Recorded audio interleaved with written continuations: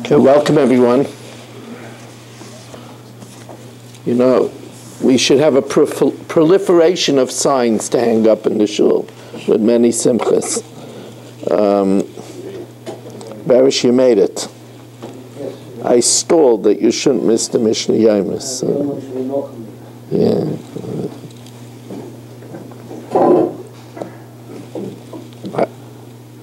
I didn't stall. We welcome in Mr. Rosenberg.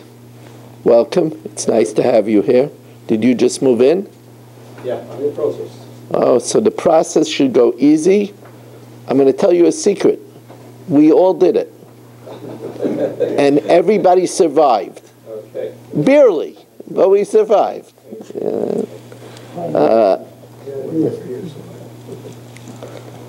You should have gesund and everything wonderful here. After the daf tonight, there's a chok. So we are recording the Mishnayos. We learned the Nishmas Avram Yishai ben Shmaya Yosef, Lefu Shleima for Eliyahu Moshe ben Chayesar, for the schus of Avram ben Yam ben Ishma Malki Yudis and family, by the Fisher family, the Nishmas Basi Bas Robert Shlomo ben Avram Alevi, Perel Bas Ruvain, by Yo Klugman and family, and Lefu Shleima for Meir ben Chaya Sarah. We're holding Mishnah Hay and Mishnah Vav in the 8th parak.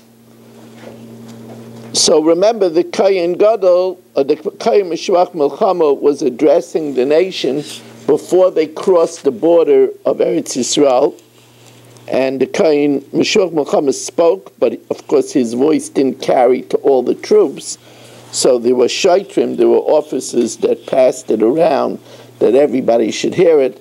So v'yasvu ha-shaitrim l'daber el ha'am, the officers also conveyed to the nation, v'amru miya ish hayarei, who is afraid, v'rach halevav, and his heart is weak, yelech v'yashav leveisai, he should go and return to his house. And there's a shaila, who does this refer to? So Rabbi Kiva says it's kipshotai, somebody who can't stand to see the enemy is ferocious. There's a lot of psychological warfare. Rabbi Kiva Aimer Yarei V'Le'ach HaLevav K'mashmai, like its simple meaning. She'eni Yochel Lamed B'Kishrei Al Mechama. He couldn't stand to look at the tightly packed enemy. They made it that you can't pass them. They were tightly packed. It's called, they were knotted together. Nobody could get through. And they were frightened at the sight of the drawn swords. Rabbi Yossi Aglili Omer Hayarei V'Rach HaLevav Zeh HaMisyarei Min HaAveirus Shebiyadeh. This is somebody who's afraid of Aveirus in his hand. Lefikach, and now Rabbi Yossi tells us a chiddush that really no other reason would be to return home. For the vineyard, for the house, but we don't want the sinner to be embarrassed. So therefore we give other reasons for people to go away, so that it doesn't have to be, oh look, there's the sinner, he's going home. Lefikach Tosala Torah es kol elu. Therefore the Torah gave us all these other reasons, sheyachzer biglalon, so that he could pretend that he is returning for one of these things.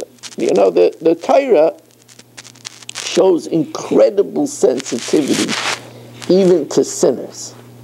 For example, we don't know what the fruit was of the Eitz Hadas. It might be a grape, it might be wheat, it might be an esrog. There is even one opinion, it's a very, you have to really look for it, but there's even one opinion that says that it might be an apple. But there's an opinion that it might be a fig. That's why they made the tunic from the figs. So there are many. So why is it enshrouded in such secrecy? So Hashem didn't want it that people should say that's the species that brought death to mankind. Same thing is true. The halacha is that we bring kachei kachim on the north. So really, it's supposed to be that the chattis is on the north. But if only the chattis would be on the tzafin, then everybody would say, oh, there goes the sinner, he's doing smicha on his carbon. Everybody would know he's a sinner. So therefore, we don't want to fashem the sinner. So therefore, we bring the other kachei kachim on the north also. The probably most incredible example of sensitivity to a sinner is that the Rebbeinu Shalom had it that after the donkey spoke and bested Bilam, the donkey died. Why? So people shouldn't say that's the donkey that bested Bilam. We're worried about the feelings of Bilam. Bilam wanted to curse God's Klal Yisrael. The Torah is very sensitive to the feelings of sinners. It's important to know that. It's important to know that we have to be sensitive about everybody's feelings. It's a very important lesson. Rabbi Yossi says it's not for rabbinical sins. You know, there's one shita that holds that if you talk in between the tefillin shel yad and the tefillin shel rosh, you're chayzer memarche hamilchama. You return back from battle. Rabbi Yossi holds it has to be an issa d'oraisa. Rabbi Yossi Aimer, almana l'kain gadol. If it's almana to a kain gadol, grusha v'chalutza l'kain hedyet, mamzeres and nesina l'Yisrael, bas Yisrael l'mas and l'mamzer, harihu ha'yorei v'rach ha'levav.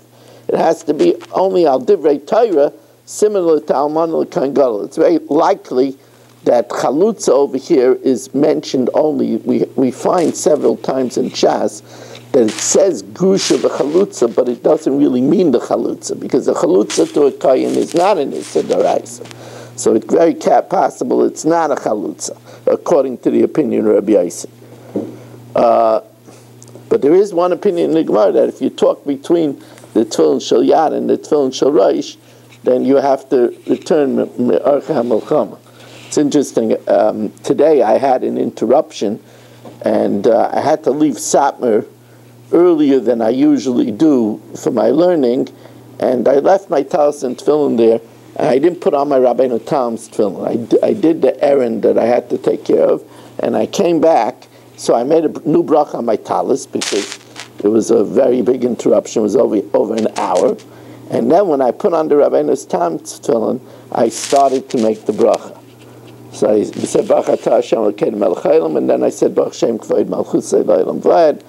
But it reminded me of the interesting discussion. The Minchas Elazar, that's the Frierdiker Munkacher Rebbe, said that if you put on Rabbeinu Tam's tefillah one time in your lifetime, you'll make a bracha on it. That's what the Minchas Elazar said. They told this over to Rav Steinman, and Rav Steinman said that's enough of a reason not to put on Rabbeinu Tam's tefillah. So you're going to make one bracha levatala, is enough reason not to make that. So you see two Gedolim look at things very differently.